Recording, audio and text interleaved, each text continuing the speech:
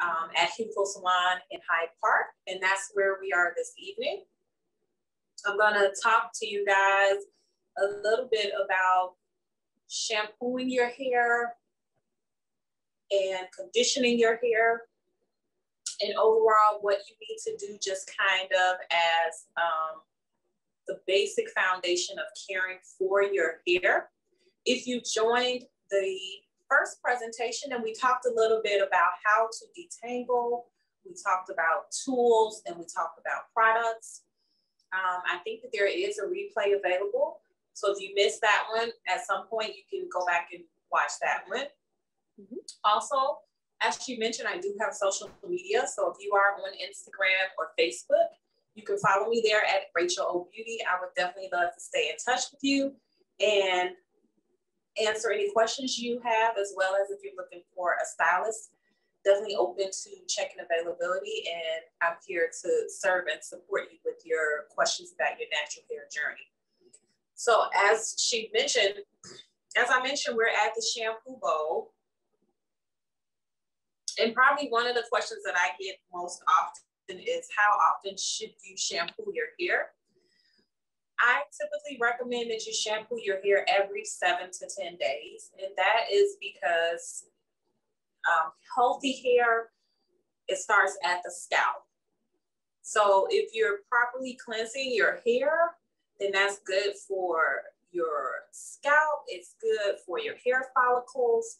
And it just overall helps to create a really nice, healthy, and an environment where your hair can grow. So every 7 to 10 days. And I hope that you guys can see what I'm doing. So I'm gonna first start off with a little bit of warm water. You wanna make sure that when you're shampooing your hair, you do use warm water, not hot. Warm water is what opens up the cuticle, and cold water is what closes the cuticle. And so that, I don't know if you've ever noticed, but that's why typically when you get your hair done, your stylist will first shampoo you with warm water, opening up that cuticle, and then they'll do a cool rinse when they're done with deep conditioning.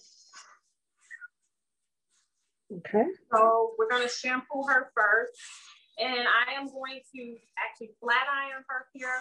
Unfortunately, because we don't have enough time tonight, you guys won't be able to see the after, but I will post the photo to Instagram so you guys can check the after out there. Okay. Rachel, we have our first question. Sorry. Sure. There is a person that wants to know how to watch their box braids. They apparently keep the braids in their package to avoid breakage. So they wanted to know, how long do you think that they should wash them, or when do you think they should wash them? Because you have it braided and you obviously are concerned about the longevity of the style, you want the braids to continue to look well, then I would say in that case, you can shampoo your hair maybe every 2 weeks. And you can actually use what I'm gonna use, something like this, which is a shampoo that has a little bit of a nozzle on it. And this nozzle is great for something like box braids because the applicator allows you to kind of just go in and really target the scalp areas. So I would say every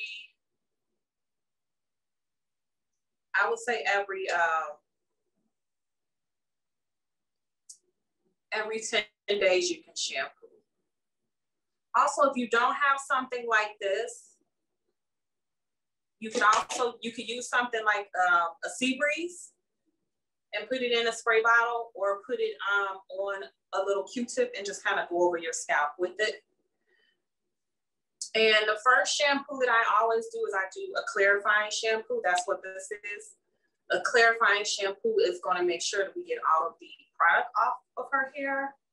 A lot of times women with natural hair, they do tend to have a lot of product, whether it's shea butter, oil, or some type of product to define your curls. So it could be a gel, All of those tend to be very heavy products that you need to make sure you get out of the hair. So that is why I start off with a clarifying shampoo conditioner first. So I'm just going to add a little bit more water, which is going to activate the shampoo. And then once I have the hair pretty saturated with the product, I like to go in with a shampoo brush and really focus on the scalp. Because again, we know that healthy hair starts at the scalp. So I want to make sure that the scalp is really nice and clean. Also, massaging the scalp helps to get the blood stimulating to this area. But, you know, also you'll have things like dandruff on your scalp, or if you're using like an edge control, you might want to go in and just really break those things up.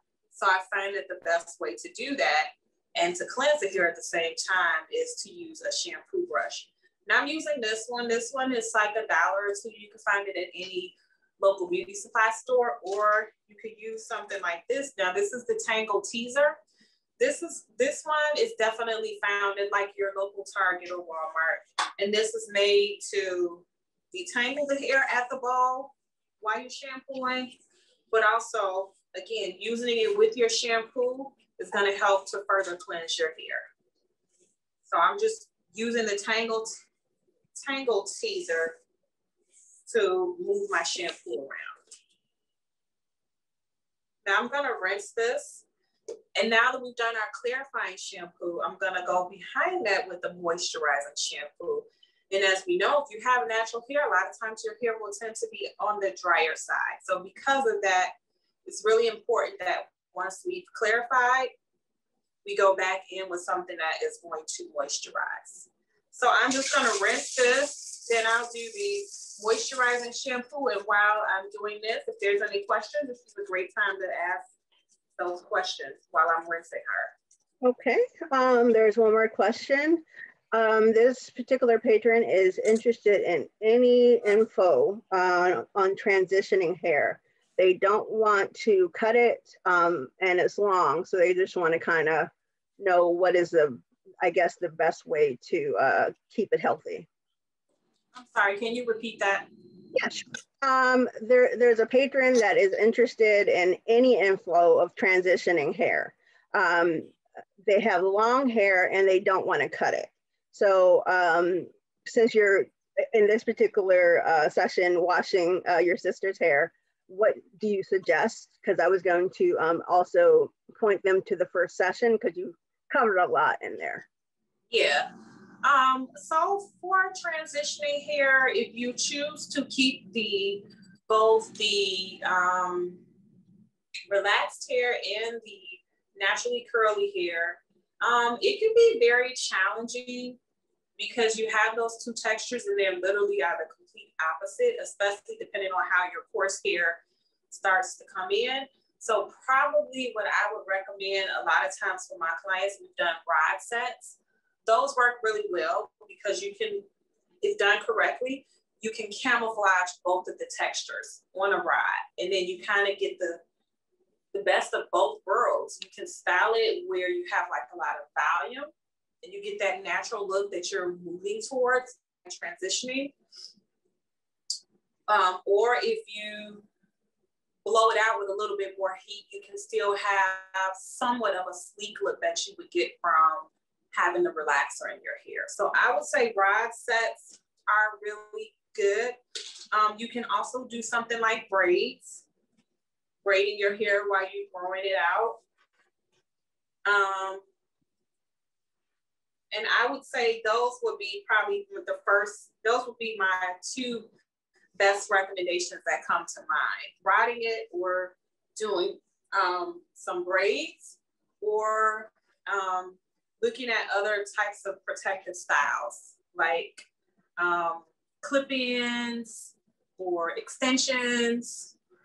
There certainly are a lot of options to help you until your hair is all one texture. Okay. there is a add-on to this particular question. A patron wants to know what kind of products do you think are like the shampoo that you're using, just different products that would help with the different textures that you were talking about. Would help with transitioning hair or just natural hair, period? Transitioning hair, that's specifically. So you don't really need special products for your hair that is transitioning. You just want to make sure that you keep it clean and that depending on what kind of styles you're wearing, you're making sure that you're keeping your hair nice and hydrated. And you really don't need like a special product just for transitioning hair. And honestly, I do know that a lot of people, especially with being in a pandemic, a lot of people are caring for their hair at home. I completely get that. It just feels safer in this day and age with what's going on. But I would say that this is actually one of the times where I would say you probably would get your best help just by coming in for a consultation so that your hair can be seen, whether it's with me or whoever you choose in your area, just so that your hair can be seen and they can kind of really zero in on exactly what you're going to need for your hair type and for your lifestyle and for the look that you're working for. And so the best way that that can be done is live and in person with a consultation. So I know I'm kind of giving you a long answer, but again, just to recap, you don't really need special products while you're transitioning. Now, if you're completely natural, I have lots of product recommendations for you. And we did go over that in the first Zoom. So if you missed that one, then try to go back and watch it. Yep, it's actually on our YouTube page right now. So, okay. So you can reach that through our website. You can scroll down to the bottom and the YouTube icon is there. So it's one of the, I think it's the first video that you'll see on our screen. So the video is there, so you can definitely go back to review. Okay. So this is the second shampoo. This is the moisturizing shampoo. And again, just to recap, because she came in with product and I wanted to make sure I got all that gel out, we did a clarifying shampoo first. And now we're doing a moisturizing shampoo, which is going to infuse some of the moisture back into her hair. And then my tools of choice this evening are I'm using a shampoo brush for deeper cleansing and to help with give a little bit of scalp massage. And then I also used a tangle teaser. So I'm just gonna rinse this and I'm gonna prepare her hair next for conditioning and the steam treatment. And I think once I'm done with those, then I'll have time to take more questions for you guys. If there are any questions now, I guess this would be a good time because I'm just making sure I get all the shampoo out of her hair. Yep, there's one more question, and there's a patron asking about apple cider vinegar. Is that a good scalp cleanser? Can you repeat that? Yes, apple cider vinegar, is that a good scalp cleanser, sorry. It's okay to use occasionally. I would say if you're looking to cleanse your hair like on a regular, then you probably want to just go with just a regular shampoo. But it is okay to use every once in a while.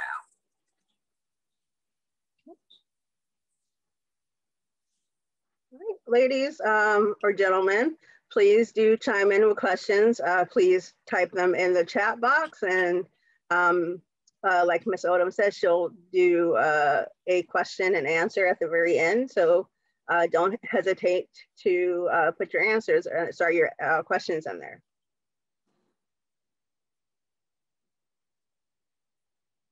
One thing you guys want to do when you have curly hair is, if you notice how I'm continuing to lift up the hair and I'm splitting it apart, I'm doing that because with curly hair, you know, it curls, it tangles. So even your product, your shampoos, your conditioners, your styling products, that sometimes it can be like lodged up underneath a section. And so that's why I'm always, when I'm shampooing, I'm always very conscious of making sure that I'm looking out the scalp and making sure that I'm circulating the water around the entire head, because you want to make sure you get all of that out of the hair. And so now that I know that I have the shampoo out, we're going to condition her hair.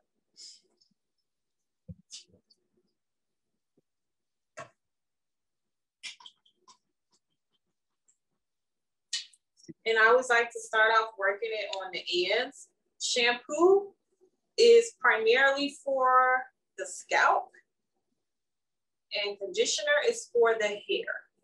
Now, that's not to say that you can't use them, you know, both areas, because you can. You saw that I did. But again, when you're using that shampoo, you primarily want to concentrate it on your scalp, because that's what it's made for, scalp and your hair. And your conditioner, you really want to concentrate that, not so much on the scalp, but more so on your hair. And the same thing, I'm just going through section by section and making sure that every part is saturated with the conditioner. And this is a great time. This is a really great time to detangle the hair while the conditioner is in there. So can you use a detangling comb like you have right there? Is that the best one to use? Yeah, I like to use a wide tooth comb. So that's what I'm doing. I'm going through and I'm just combing the conditioner through.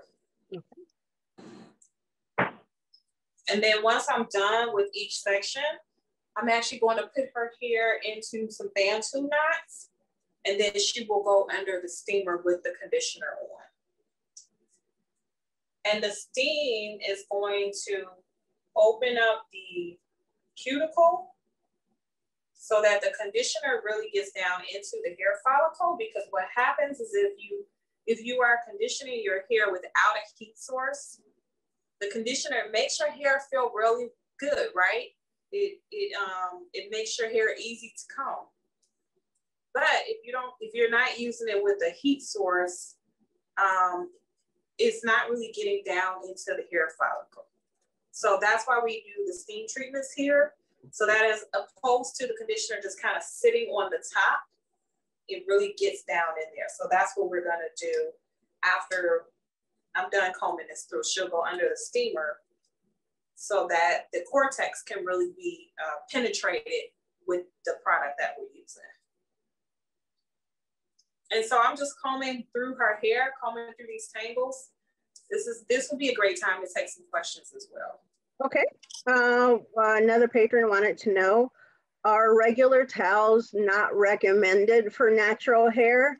And if so, what material do you wrap hair with when done washing? I know I've seen people do it with t-shirts or anything like that. What do you suggest? Microfiber towels are the best. That's what we use here at the salon. The other towels, I mean, we've all used the other towels. It's not like they're gonna like really, really harm your hair. I mean, they're not the best. The material is not the best, but you know, if that's what you have, then that's what you have. But here, I recommend the microfiber towels. You can buy those, you can find those pretty much anywhere. Or as you mentioned, you could do like a t-shirt, a cotton, you could do a cotton t-shirt and that'll be fine as well. Okay. All right, then the next question is, steamer better than a hair dryer? I do prefer the steamer because the steamer also adds, in addition to helping the products to penetrate, it also adds water into the hair. And as you know, H2O water is how your hair is moisturized. So yes, I do, my personal preference is a steamer versus a dryer. And that's not to say that you won't get any benefits from the dryer, because it's a heat source. So it is going to help the product to penetrate. But again, with the steamer, the additional benefit that you have is that the steamer, the water that's coming from the steamer is being reinforced back into the hair with each treatment.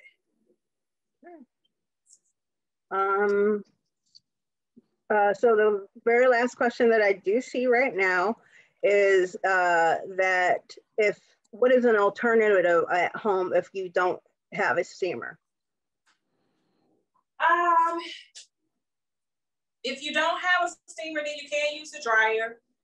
Again, there are going to be some benefits there. I actually do that myself sometimes because I have a handheld steamer at home, but I don't have the steamer that we have here. I do know that there also are like some, I'm not sure what the name of it, but there's these caps that they have out on the market that you can stick into your microwave, and you can put the conditioner on your hair, and then you put the heated cap on your hair. Again, a company sent me one to review like a while ago. So unfortunately, because of that, I cannot remember the name of it, but I'm thinking maybe if you Google like heated hair cap for natural hair, maybe it'll pop up. I'm sorry, I don't know what the name of it is. Well, I'm sorry. And I did say the handheld steamer is called the Q Redo. And do you know how to spell that at all? Q. Okay. Dash R-E-D-E-W. R-E. Oh, sorry. Okay. Q dash R-E. D-E-W. V as in Victor. Okay. All right. D as in dog. Okay. D as in dog. Sorry. Q Redo. Okay.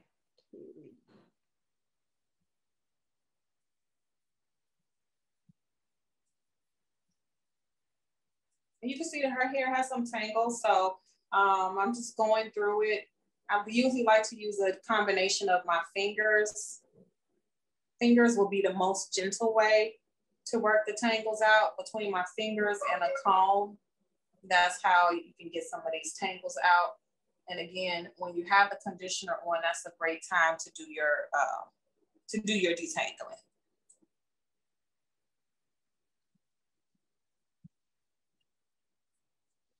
Okay, I put that the steamer name into the chat.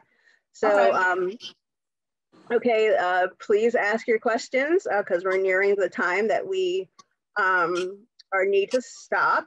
So as soon as Ms. Odom gets done detangling, I don't want her to stop in the middle. Well, you know what? I'm actually gonna put her in the steamer now, so okay, you guys can see me do that. Okay, all right. So why don't we? Then I'll let the questions until you show putting the person in your sister in the steamer. What time are we at? We are at 6:25. Okay. So, I know we're gonna be ending soon. So for demonstrational purposes, I'm just gonna show you guys how I prepare her hair for the steamer. So I'm just gonna take this little section and make sure I keep it nice and stretched. It's already been detangled. And then I'm just gonna put it in a Bantu knot. And I usually go over and do that in about 4 sections. And then this is the steamer. There's water here in the back. And once I'm completely done sectioning her hair, she'll go under the steamer, and that will help with conditioning her hair and keeping it hydrated. Okay.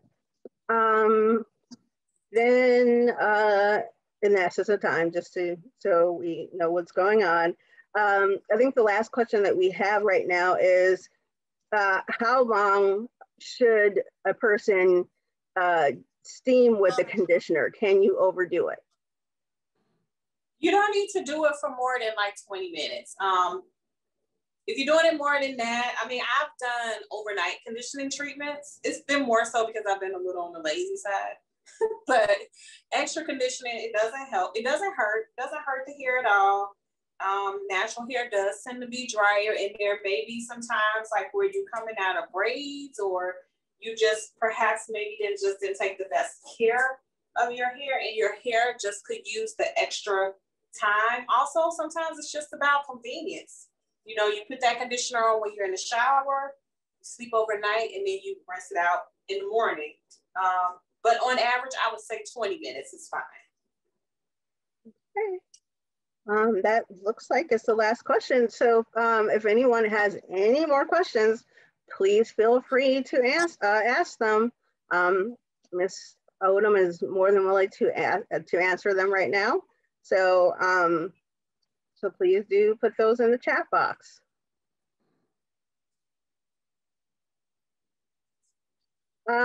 So for me, when you're doing the Bantu knots and you're twisting them, how do you make them stay into the knot itself?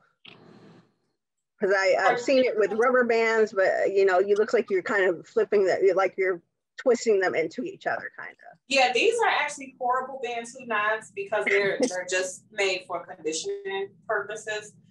If I was doing this as a style, because we know a lot of people do wear the Bantu knots as a style, I will use either an open bobby pin, and then also it's more so about the technique, how tight this is, and that makes the hair nice and secure. Okay.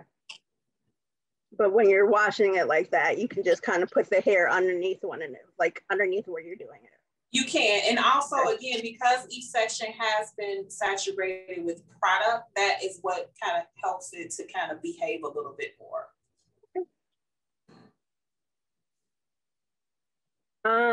Okay, here is a question. Is it better to do knots or twists than to leave the hair loose? Or does the style you plan to do impact your choice?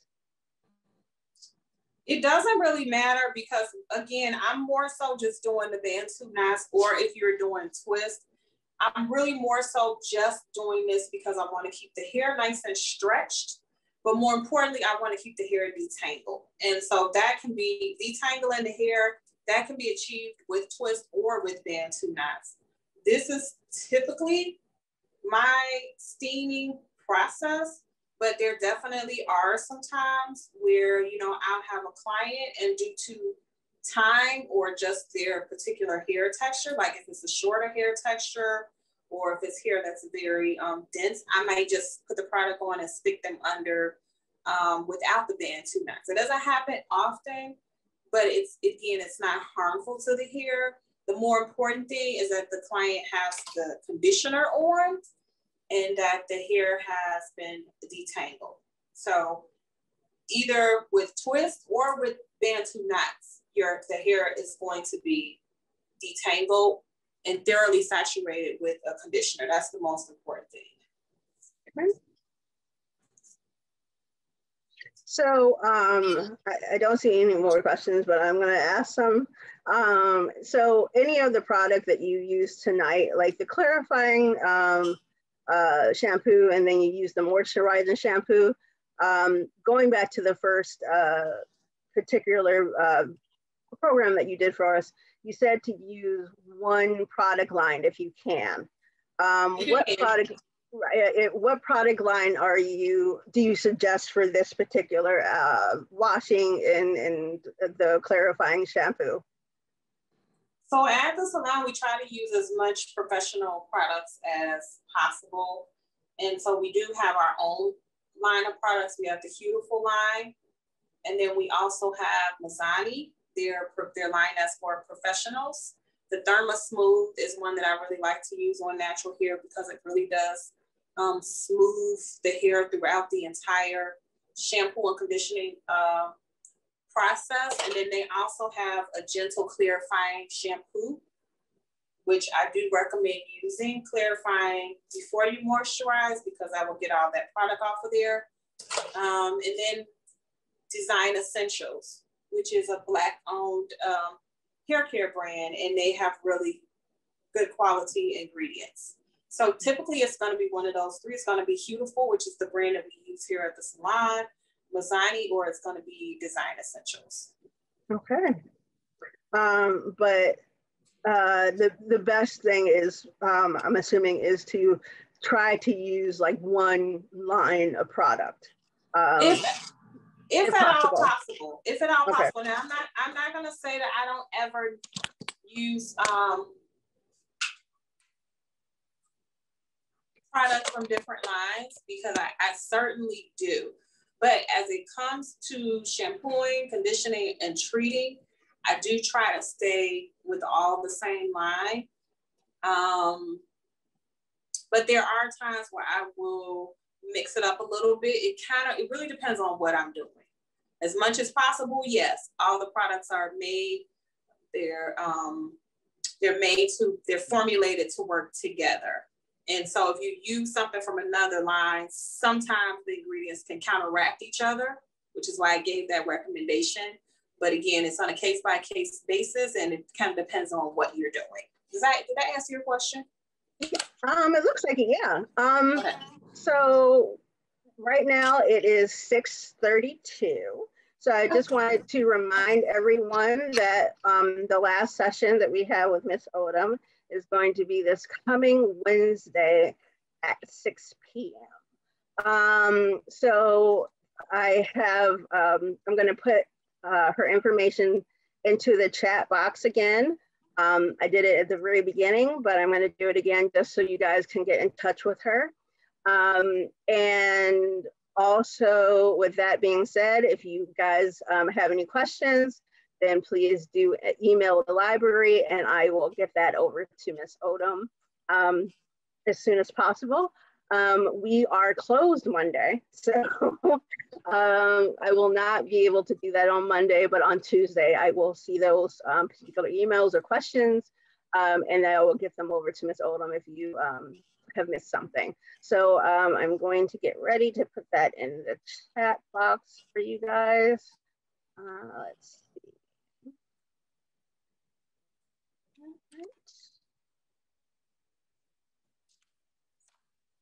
And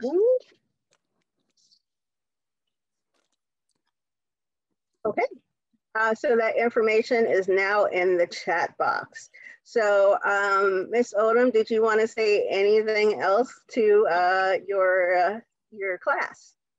No, but happy Valentine's Day, everyone. And look forward to seeing you guys on the next Zoom. Thank everyone for joining, and you guys have a safe evening. All right. Thank you so much.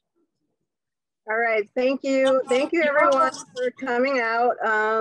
Like I said, the next session will be this coming Wednesday at 6 p.m. The link is on our calendar of events on our website. The first session is on our YouTube page, and that can be found if you scroll down to the bottom of our website with the YouTube link. This again will be on YouTube as well, so you can reference back to this particular session. That should be up sometime next week. So I just wanted to give you guys a happy Valentine's Day as well. And thank you again, Miss Odem. And thank you, what is your sister's name again? Camille. Camille, thank you, Camille, for being her model tonight. You were really great. All right, everyone, thank you. Good night. Bye. Take care.